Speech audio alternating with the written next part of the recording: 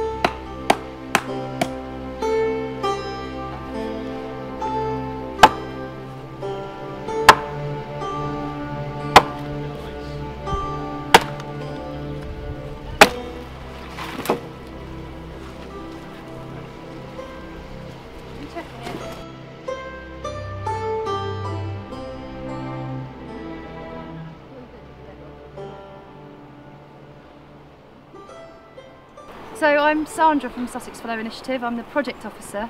We've been working in the River Ouse catchment for the last 5 years, trying to make a catchment that's more resilient to rainfall. The Ouse and the Uck, which is part of the Ouse, we would describe as being flashy river catchments, which means when it rains the water level rises really rapidly and falls really rapidly, and that means that the volume and the magnitude of the flood can often be much bigger than it needs to be. So what we're doing is we're mimicking natural processes to try and slow down and store more water in the landscape. So here you can see my dog Snakes is helping us make a fairly small woody debris dam, and the idea is that as the water rises it will hit this dam and then back up a little bit behind it. And really these are just stop checks, they're just slowing the water down as it's travelling downstream. One of the other things that's really important, given climate change predictions, is making sure that this stream will continue to flow in the summer or when the flows are a bit lower. So really we want to make sure that there's room underneath these dams for the water to go through, but that gradually as it rains and as the water level gets higher, then they become functional. So these are things that we don't want to work all the time, we just want them to work when the rainfall hits. And so obviously on their own these are having fairly small impact, but cumulatively across the catchment we hope that they'll make a real difference to reduce flood peak downstream. This is a lovely ancient woodland downstream of Uckfield town, and what you see here is some of the runoff that comes off the hard surfaces in the town when it rains. So all this lovely silt and gloop and probably pollution is washed in from just up there into the ancient woodland. What we're trying to do with natural flood management is to slow down that water as it comes into the system, help it to take out some of the silt and the pollution and things that are carried with it when it's flowing quickly, and convert it into nice habitat, carbon storage, climate regulation and flood regulation within natural spaces.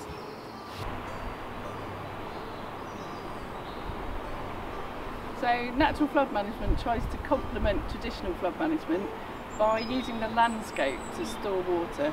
That can be for flood management, and so we've got more drought resilience when we've got periods when there's not enough water around. But we've done quite a lot of stuff to our environment in the past which makes water travel through it too quickly, and we can reverse quite a lot of that. So this is one example. We have a lot of very straight watercourses, and we'll show you later one that's been over deepened as well. And water takes the line of least resistance, so if you create a straight channel it will always follow that channel and basically erode it down. Instead of which what we want is for it to start to spread out across this little mini floodplain. And so this, you can see, the stream is just meandering its way through the woods, kicking off bits of wood and vegetation, braiding out into different streams, and in floods the woods will actually be flooded out to the sides there where the bluebells start, and we're trying to encourage it to do that so that it holds on to more water rather than disappearing down those straight ditches that we showed you before. Lots of nice vegetation comes in when you start to introduce more water. So we've got more wild garlic, we've got wild angelica, meadowsweet, and some really nice wetland plants coming in as well. And it's all because of these things that we put in a few years ago, holding back some of the silt in the water. So just here we've deliberately muddied the water to show you how the natural environment can help to sort of purify some of our water going into our rivers. Here it's flowing around a bend, it's flowing into some natural debris that's accumulated in the stream, and it only has to go 10 or 20 metres, and just down there you'll see that the water's flowing clean already because all the silt has dropped out because of the natural obstructions in the stream.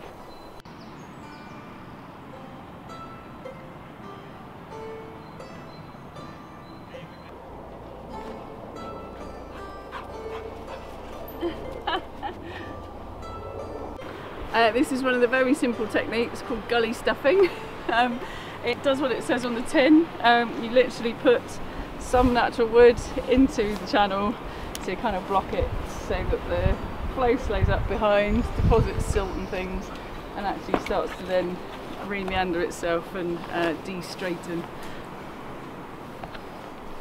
So the nice thing about any of these natural flood management techniques is if they're not working or they're causing a problem, you can just take them out again. They're simple, they're very cheap, they're effective, and yeah, they're reversible, so they're great.